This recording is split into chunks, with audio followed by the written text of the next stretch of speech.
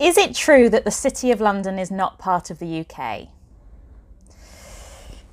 All right, we're doing this! When I started getting comments like this, and I've had quite a few, it really threw me at first because I have worked in the City of London for 8 years. I have worked for the City of London for 8 years, and at no point was I ever made aware that I was working for a foreign country. So here's what I think's happened. So this is Greater London, right? It's, you know, where Buckingham Palace is, the London Eye, all that good stuff. That tiny red blob in the middle is what's called the City of London with a capital C, and it's basically the descendant of the original Roman part. And the local government of the city specifically is so old that we don't know how old it is. It certainly predates the English Parliament. Because it's so old and powerful, it's traditionally been given a lot of leeway and freedoms that other places don't. So one of the 3 clauses of Magna Carta that's still on the books says that the City of London shall have all of its ancient freedoms. When William the Conqueror first invaded in 1066, one of the very first things he did was tell London that they could have all their ancient freedoms in the William Charter. But this just means, like, they can pick their own mayor and stuff. It doesn't mean they're part of a separate country. That's why William made that charter, because he was telling them the new rules that they would be governed under now. The only other reason I can think of why someone might think that the city is not part of the UK is the Temple Bar ceremony. So traditionally, when the monarch wants to come through the city, which is not often these days,